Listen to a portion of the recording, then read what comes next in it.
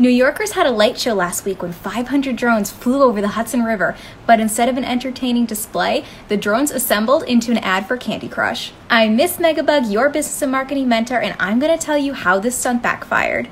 But first, why did Candy Crush launch this ad campaign into the sky? According to CMO Fernando Romano, the company wanted to launch the largest screen on the planet into the sky in celebration of Candy Crush's 10th anniversary. New Yorkers were not celebrating, with many taking to social media to share their angst. Politicians were also unimpressed, with State Senator Brad Hoylman stating the below.